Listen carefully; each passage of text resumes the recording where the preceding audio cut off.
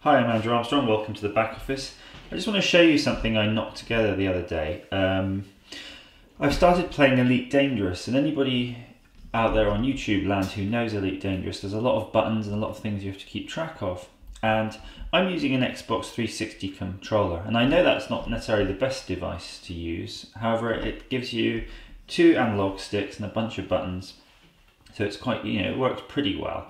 But sometimes I have to reach over to the keyboard to push certain keys, and I forget where they are, and I can get confused. So what I decided to do is put together something out of some old bits of hardware I had lying around. So I had this panel from a previous project, and I had these push buttons too. And not only that, I also had this USB to serial controller board. So I fixed the push buttons to the panel. I've added an LED here.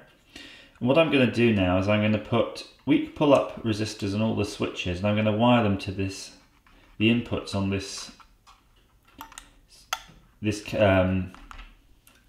it's effectively an analog to digital converter. There's a PIC microchip here and an FTDI232R.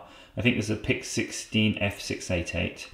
And there are programming pins here, so I'm going to reprogram this into to produce an output stream suitable that can be picked up on either Windows driver as an HID device, or perhaps just for input into VJoy, so I can have a bit more configuration on here.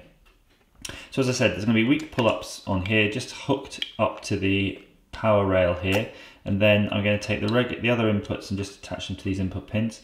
This board, it has many not just digital I/O pins, but analog I/O. So later I could put some variable resistors and things to act as throttle controls. We'll work that out. So at the moment, this configuration is this is a test configuration. Remember, I just had the buttons in the panel, so it's drilled out for that. So I've decided on a pattern to use. So I'm going to make this up, down, left, right, just to be sort of maneuvering thrusters as a first test. And then I'll have maybe a landing gear up and down and cargo scoop, deploy and retract, something like that. And then I might just hook the LED up to show the USB traffic. So once that's working though, that'll prove the point that this can be configured for anything, which means then basically I can make any kind of controller or joystick. So once I do that though, I think I'm going to just open source the whole project. This is a board that we designed commercially. I've got all the designs for this. We own the copyright and IP. So I'm going to maybe open source this, and then open source the general circuit of me hooking it up for Elite Dangerous and any firmware changes we've had to make to this. As I have a box of these, I think about 40, so I can make certainly a bunch of prototypes and certainly be able to sell a few of that old stock just to help people along with their own projects. So, there we go. Perhaps you've seen it here first, the Dangerous Prototype V1. I'll let you know how I get on with this project, and hopefully, if it all works, we'll all be able to make a few. Thanks for watching.